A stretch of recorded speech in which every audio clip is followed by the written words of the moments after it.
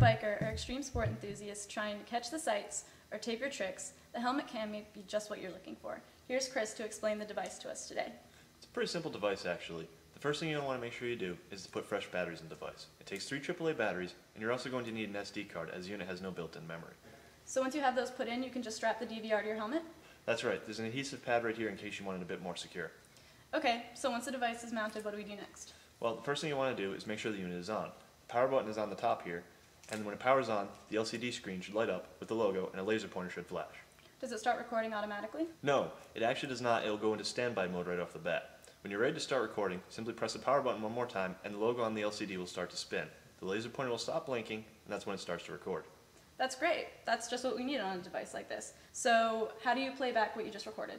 Well, you actually have 2 choices for that. If your computer has an SD card reader, you can remove the SD card from the device and just put it into your computer.